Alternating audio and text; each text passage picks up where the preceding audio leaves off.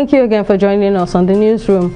Moves by the Senate to enact a law for the establishment of 6 new campuses for the Nigerian Law School were met with stiff opposition at the National Assembly on Monday. The stakeholders barred their minds at a one-day public hearing organized by the Senate Committee on Judiciary, Human Rights and Legal Matters on the bill which seeks 6 additional campuses in Kogi, Borno, Kebbi, Anambra, Delta and Ekiti states. Their arguments for rejecting the move were however faulted by some other senators and senior advocates of Nigeria, Femi Falana. Falana, however, tasked the lawmakers to address the issue of funding so that the new campuses will not suffer the same fate as those of existing ones. President Muhammadu Buhari has expressed the need for the judiciary to evolve strategies that would enhance the justice delivery system. While declaring the 2021 All-Nigeria Judges Conference of the Superior Court open in Abuja yesterday, Buhari revealed that delay in the dispensation of justice as well as the rising number of cases pending in various courts across the Federation have remained a subject of grave concern to his administration. Represented by Vice President Yemi Osinbajo, Buhari stressed that Nigeria would not be able to attract foreign investors if its justice system is seen as inefficient and ineffective. The Federal Competition and Consumer Protection Commission, the Central Bank of Nigeria and the Economic Financial Crimes Commission have commenced rights violation investigation into the nation's lending industry.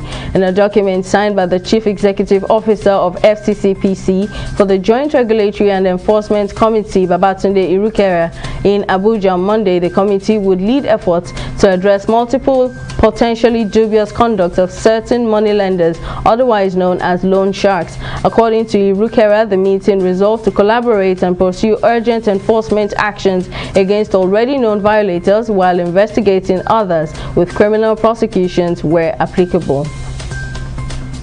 The federal government has warned that a black market for illegal vaccination certificate procurement now exists in the country. Chairman of the Presidential Steering Committee and Secretary to the Federal Government of the Federation on COVID-19, Boss Mustafa, raised the alarm during the committee's media briefing in Abuja. He, however, assured that no vaccination certificate illegally procured will scale scrutiny whenever the need arises, as all vaccination records have to be verified as authentic at every relevant point.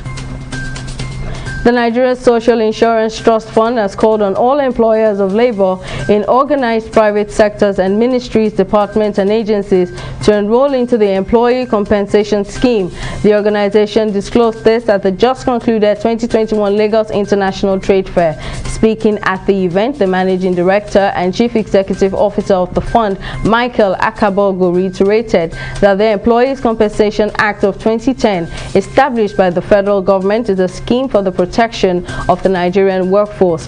He revealed that a total of 65,923 cases have been processed and paid as compensation under the scheme since 2021 when it commenced operations.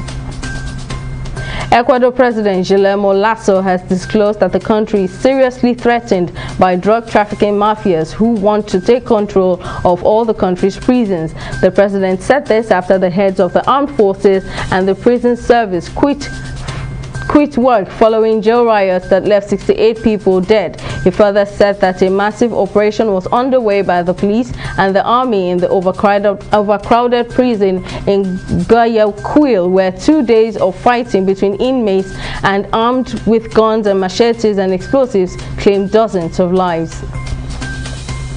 Brazil forward Neymar has been ruled out of his country's World Cup qualifying clash with arch rivals Argentina with a thigh problem. The Brazilian Football Confederation announced this.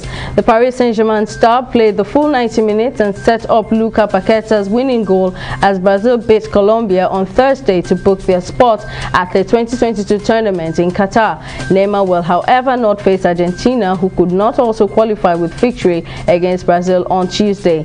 Having already qualified for Qatar 2020 following their 1-0 win over Colombia, Brazil are first in the table heading into Tuesday's encounter, with Argentina following behind with 6 points.